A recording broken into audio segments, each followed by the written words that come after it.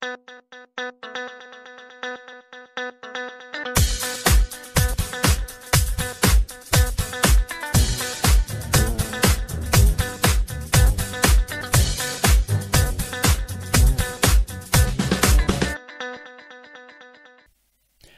call to worship is taken from Psalm 146, and I'm reading the first 2 verses. Praise the Lord, my soul. I will praise the Lord all my life. I will sing praise to my God as long as I live.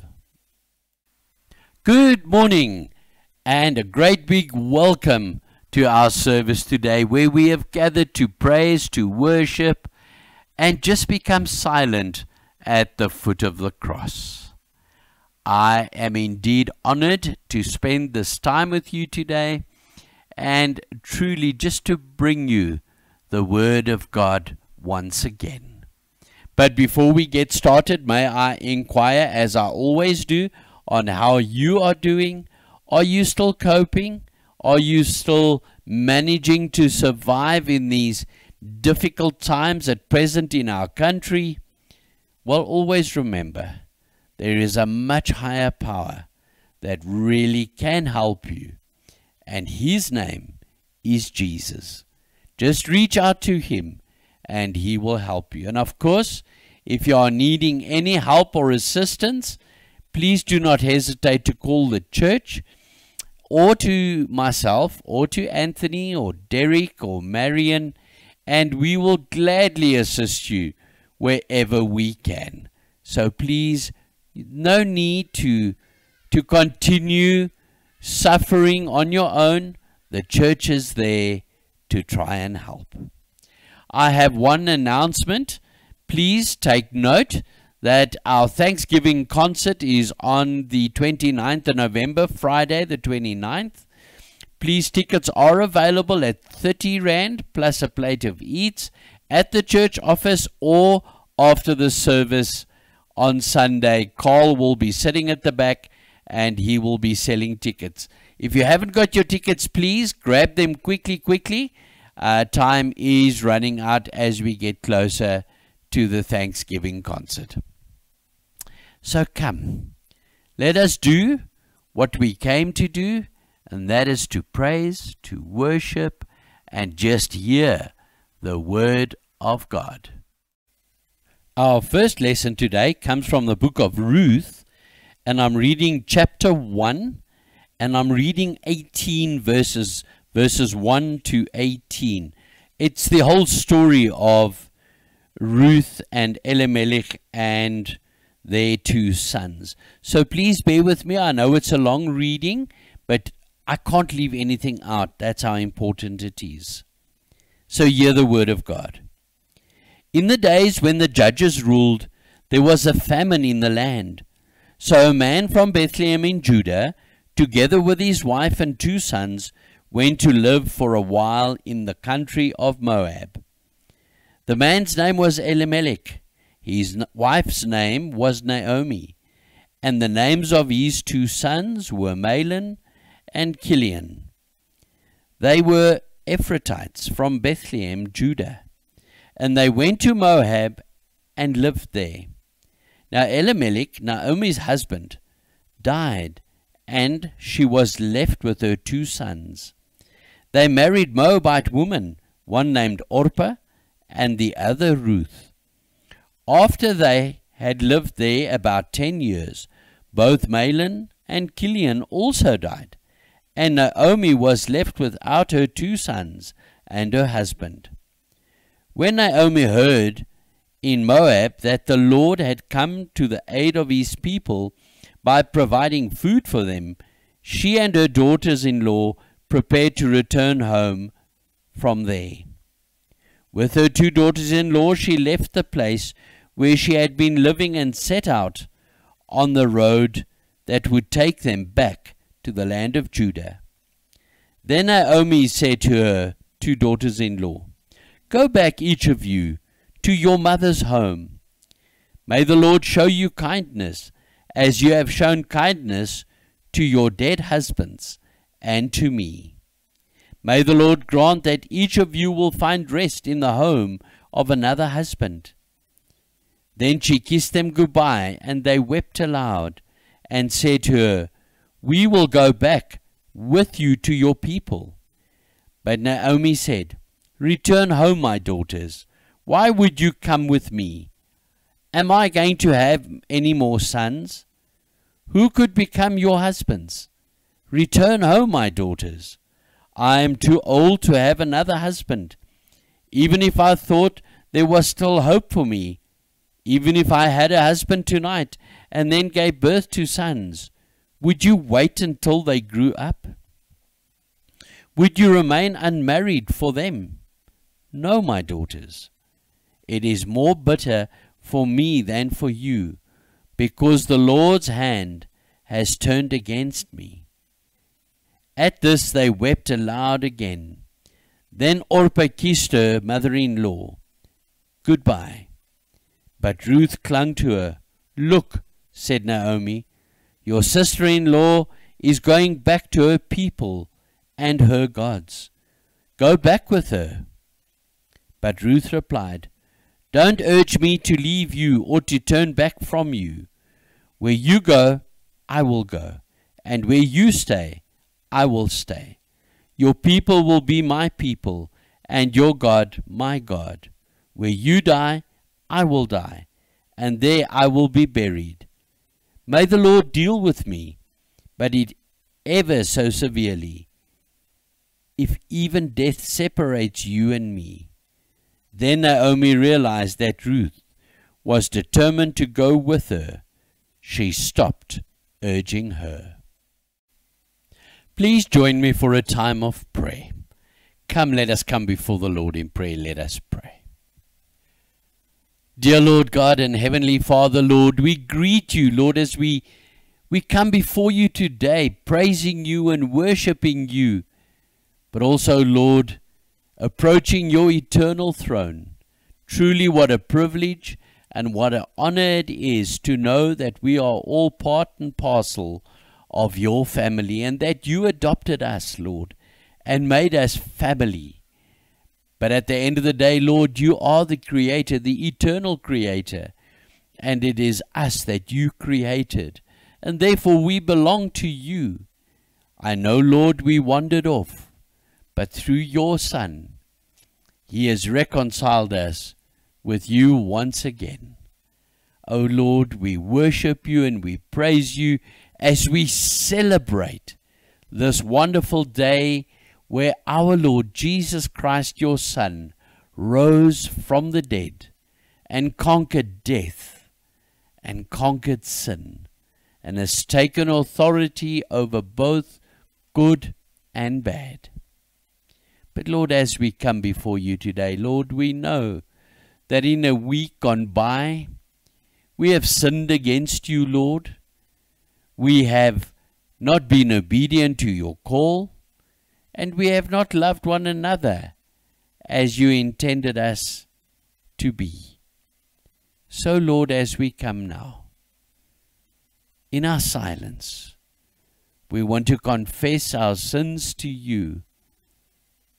We pray, Lord, that you hear them now.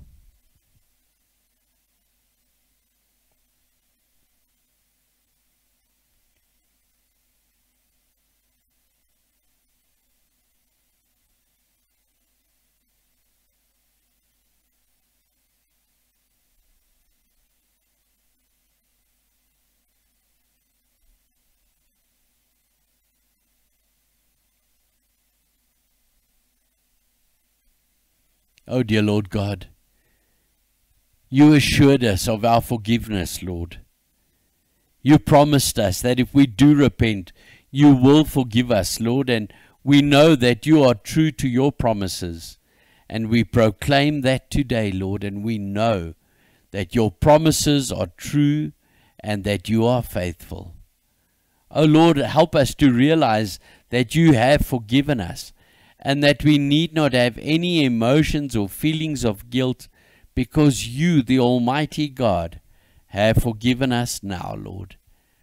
Oh Lord, as we go into a world, let us not stand back, but rather let us look at the world in the eyes and say, Almighty God has forgiven us.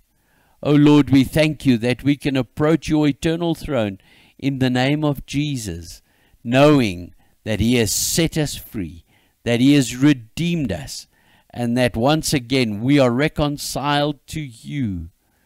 So Lord, we praise you this morning, and we just come worshiping you, Lord.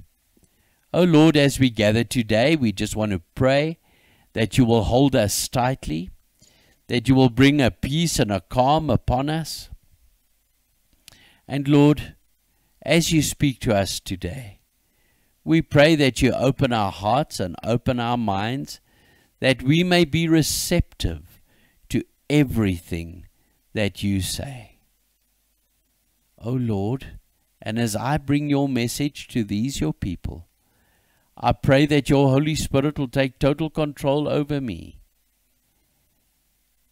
and that each and every word and meditation that flows from my lips will be yours, but that those words and meditations will bring you honor and glory at all time.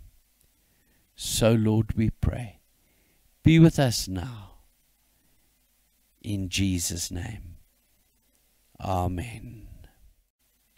Our second lesson comes from the letter to the Hebrews, chapter 9, and I'm reading verses 11 to 14.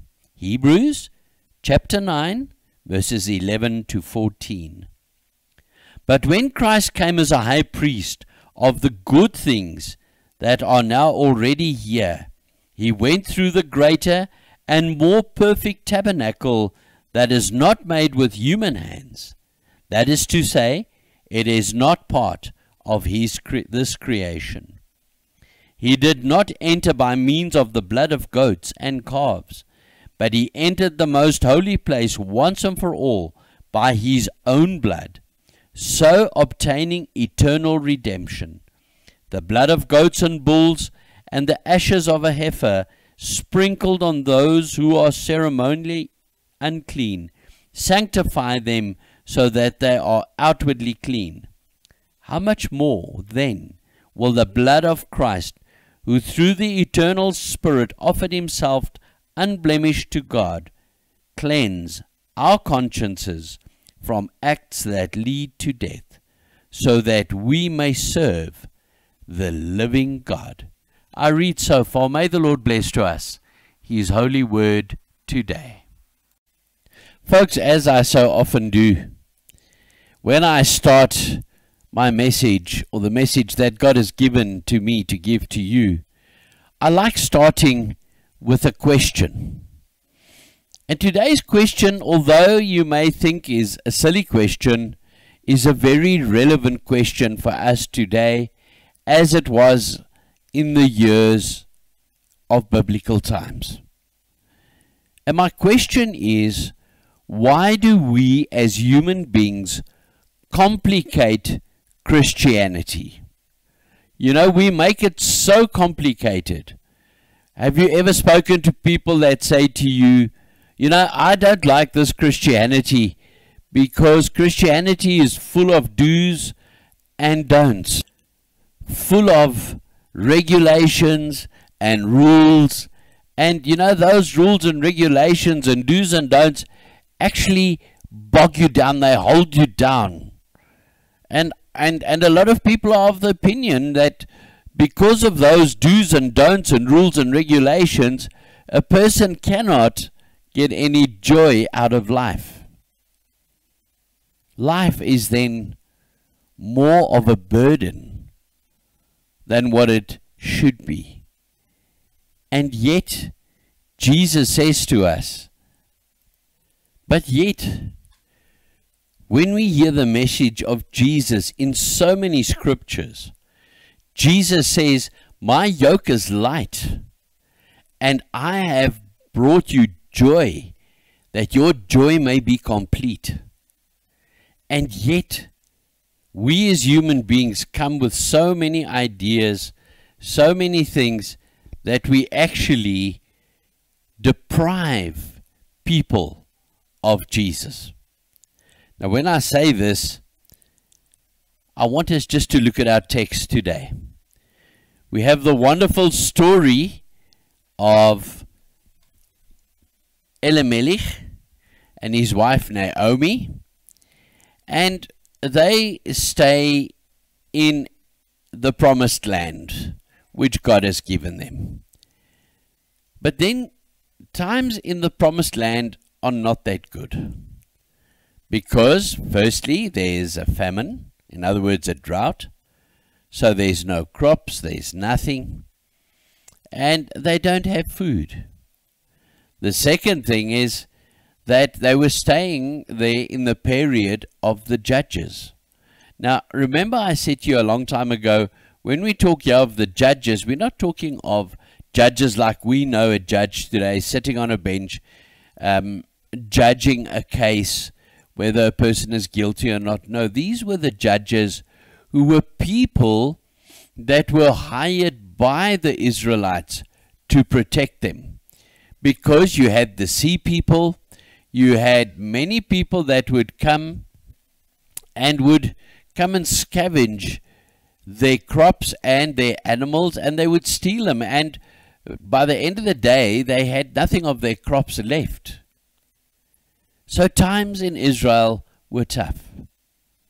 But also, according to the scriptures, Israel had turned away from God, and they were doing their own thing. Oh, we know there was a lot of crooking carrying on. There was a lot of things going on. For example, remember I told you some time ago that when people came to buy grain, that they would cheat them by using different types of weights on the scales. And that's how they were making their money out of this. And they actually turned totally against God. And it's on the back of this that Elimelech and Naomi decide to go to the land of Moab. Now, also on top of that, Moab was the country that decided not to help Israel in these difficult times against the judges. So there was quite a lot of animosity between Israel and Moab as well. And yet, this is where Elimelech and his wife Naomi decide to go there. Now, he has a problem already, because the land that God had given Elimelech, he now leaves and he goes. So he goes away from God and he goes into a foreign land where he will be alienated from his people of Israel. But when he gets to the land of Moab, there he and Naomi have two sons. And both those sons, Mahlon and Chilion, they marry. And they marry two Moabite women, which is Orpah and Ruth. Now, I just want to pause there quickly. Now, Deuteronomy 25:5 says that you should be marrying a Jewess, not a foreign lady. And despite that, in Moab, the two sons marry Moabite ladies. But tragedy doesn't stop, and we see in this text, you see a dichotomy of things happening. You see affliction versus comfort. Now, the affliction here is that within 10 years staying in Moab, then Elimelech passes away. And when he passes away, remember, the law of the Jews is a divorced woman may not marry again. So she stays with her two sons and her daughters-in-law. But within 10 years, not only does Elimelech die, but his two sons, Mahlon and Chilion, they also die. And there they are left, ladies alone in a foreign country. Now remember, they were, the two sons, Naomi and Elimelech, were Ephrathites from Bethlehem in Judah. And here they're staying in a totally foreign country. None of them have got a husband, and they are left over to themselves. Remember, the biblical times those years was that a woman had no locus standing within society. They couldn't possess property. They couldn't do anything. But yet they had to live. And how would they do this? Remember, one thing that stands out here, although Naomi is in a foreign country where Judaism is not being practiced, Naomi never, ever forgets God. She clings to God, even although she's an alien in a foreign country. She clings to God and she holds on to Him. Although she says in one stage in the text, God must be angry with me. He's turned His hand against me. But as they are there, with all the affliction, we also find that there is abasement. Abasement meaning embarrassment. Because it was also firmly believed that if you lose your husband and your sons, it is through sin that this is caused, and that is not true. But because of that, Naomi decides, and she hears, that God has blessed Israel with food. And what does she do? Immediately when she hears this, she goes back to her country of origin, back to her God. And as she leaves, she tells her two daughters-in-law, listen, I'm going back, but you stay here, go back to your parents and go and worship your gods. Where I'm going to worship my God, and I'm going to be with my people. Now, Orpah hears and very sadly agrees with Naomi, and she goes back to her folks, to her parents. But Ruth, who we believe has met God through Naomi, says that I will not leave you no matter what. I am going with you. And she also says to her, and when I go with you, I will also worship your God. So in other words, God here has obviously touched Naomi and touched Ruth, and that is why she's going with. So you see, folks, the problem comes even in this time where Ruth and Naomi lived. The Levites had already started adding laws to the law. In other words, we had the 10 Commandments that came from God, but yet the Levites and through the years the rabbis added laws to the 10 Commandments. It is believed that in the time of Naomi and Ruth that there were already over 600 laws. And remember, I said to you, in a modern day society, there are over 6,000 laws already. And if you go and read in Deuteronomy 25 verse 5, we see that a divorced woman may not marry a different man, but only the brother of the late husband. So in other words, yeah, we have a problem. You have Naomi, who has lost her husband, and she's not, sorry, I spoke incorrectly, not divorced, but widowed. And yeah, you have Ruth, who's also widowed. And the only people they may marry are the brothers. And here's a problem, because Naomi's other son has also passed away. So there is no more brother to her late husband. Naomi's brother or husband is gone. So what happens now? We all know this wonderful story of how Jesus leads Ruth to Boaz. Now, I don't want to preempt next week's sermon, but we know that this has happened and that Ruth goes to Boaz and God prompts this whole thing. But why am I talking about this?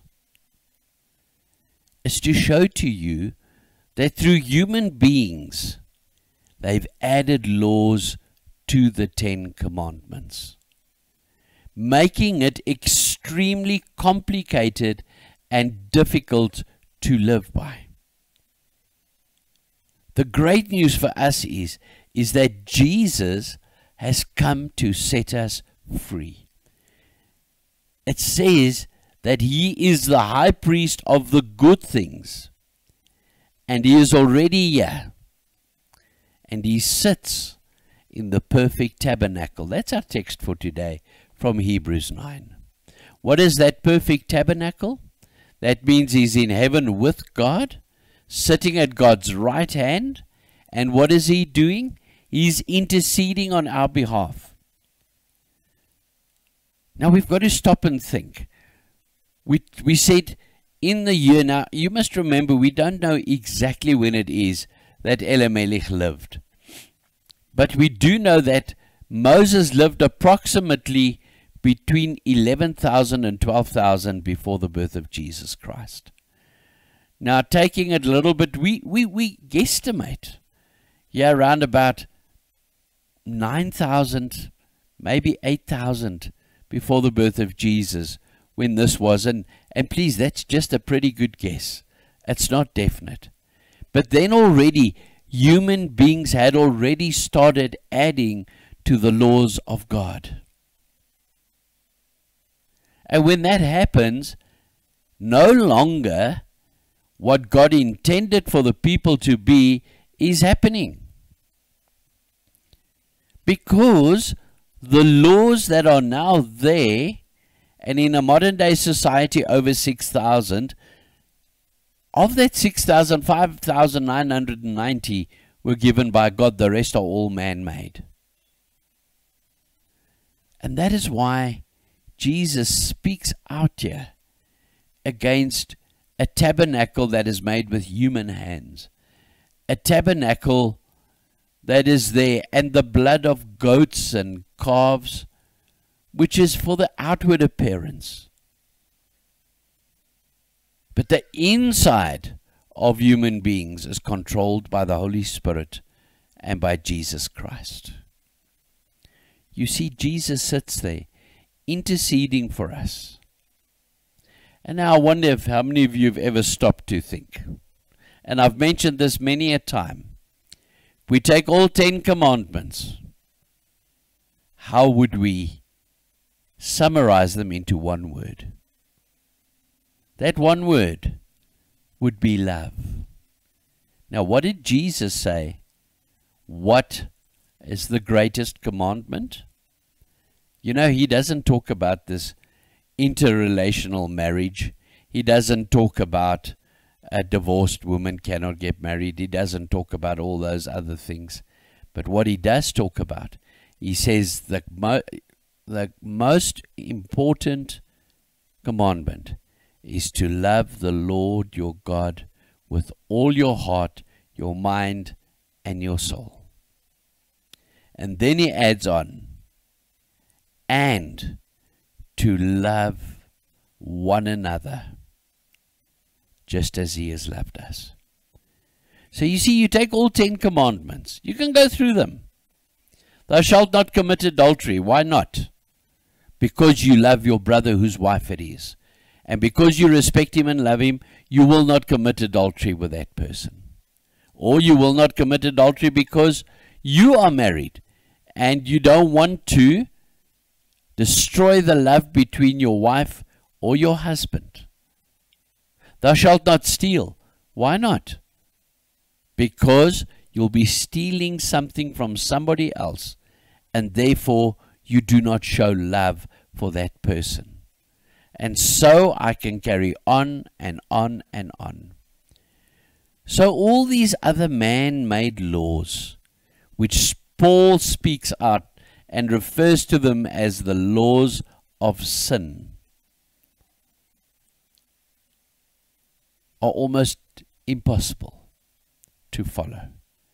And that is why Jesus came. And when he went to the cross, he said his blood is a sign of the new covenant. The covenant between Jesus and us. And what is that covenant? Is that we believe in Jesus as our Lord and Savior. There are no more of all these other Levitican rabbinical laws that are relevant to us to this day. I mean, where have you seen, if you go to your loved one who's on deathbed and your loved one dies or passes, and whilst that one passes and you were holding that person's hand whilst they passed, according to the Levitican and rabbinical laws, you are unclean. So if something happens to you that night, according to that law, you have a problem in getting into heaven. And Jesus says, no, you are already saved. And the greatest proof of this is that Ruth, who is a Moabite woman, who is a Moabite widow, eventually marries an Israelite. And from that Israelite, and from Ruth, we have the descendant of David. And from the descendant of David is Jesus. So Jesus' ancestry traces back to a Moabite woman who marries an Israel husband against all human rules and laws. Folks, I want to end off today by saying to you, do not complicate Christianity. All that Christianity is about is loving Jesus Christ, loving God the Father, and loving the Holy Spirit. In other words, loving the triune God. And when you do that, that is all you need to do, because your name is then written in the Lamb's Book of Life. Believe in Jesus Christ, love him, and allow him to work through you. His yoke is not heavy. His yoke brings joy and peace. Amen. Come, let us pray. Oh, dear Lord God, we have heard your word to us today, Lord. And yes, Lord, how foolish of us just to complicate and just to add to what you have given to us. Oh, Lord, we see that the old law with all those laws is not what you meant for us. But rather you gave us the 10 Commandments, Lord, to save us, to keep us safe, and so that we could love one another, Lord. And that is why you gave it to us. Oh Lord, help us not to fall into the trap of clinging to tradition and laws that have been made by human beings, but rather just to turn to you and ask for your guidance, Lord, because truly that is what we need. Oh Lord, we thank you that your yoke is not a heavy one but a light one, and that you bring joy to us. You bring life to us. And that we thank you that it is through your masterful plan that we've been set free of that law in the name of Jesus. Oh yes, Lord, we thank you and we praise you. But Lord, we pray that as we go out into the world this week, that you will go with us, that you will shine through us, and that people will see your love, and that we, Lord, will not complicate things, but make them much lighter. So, Lord, we pray as we go into the world that you go with us and that you be with us. And we pray this in the mighty name of our Lord Jesus Christ, who taught us to pray together. Our Father, who art in heaven, hallowed be thy name. Thy kingdom come, thy will be done on earth as it is in heaven. Give us this day our daily bread, and forgive us our trespasses, as we forgive those that trespass against us. And lead us not into temptation, but deliver us from evil. For thine is the kingdom, the power, and the glory, for ever and ever. Amen. Folks, once again, that brings us to the end of our service for today, so receive now the blessing. And now may the grace of our Lord Jesus Christ, the love of God, and the fellowship of his Holy Spirit be with us now and forevermore. Amen. Wishing you a wonderful week. Remember, when the going gets tough, just reach out to God. He is always there to help you whenever. So, until we meet again, stay safe, stay healthy, and always remember that Jesus is only a prayer away. Goodbye.